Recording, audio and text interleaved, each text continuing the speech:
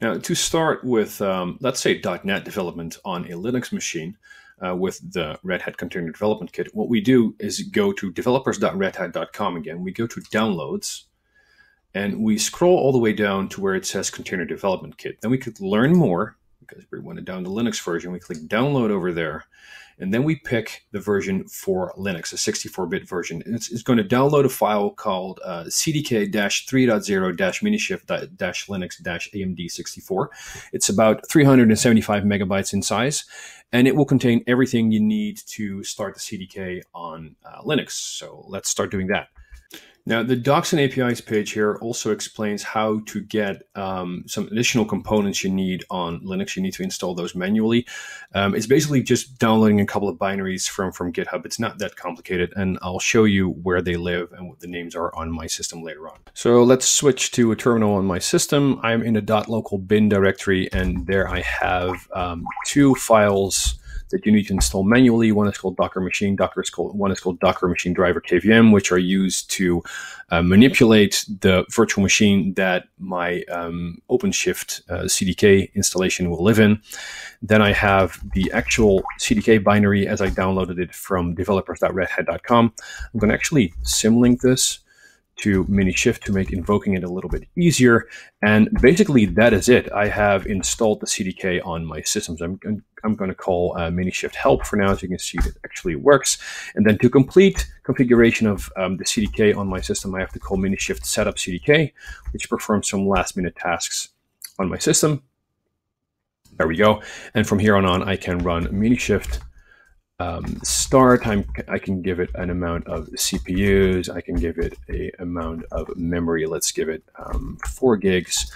Let's give it a disk of 25 gigabytes.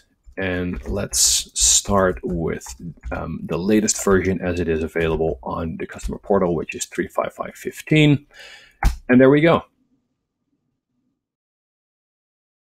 So the registering that is happening during the initial startup of the CDK is registering to the customer portal with a subscription manager.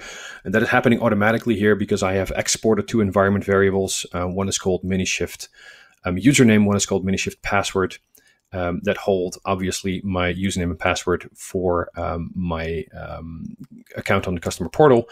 And that means I don't have to pass any username and password flags to Minishift startup.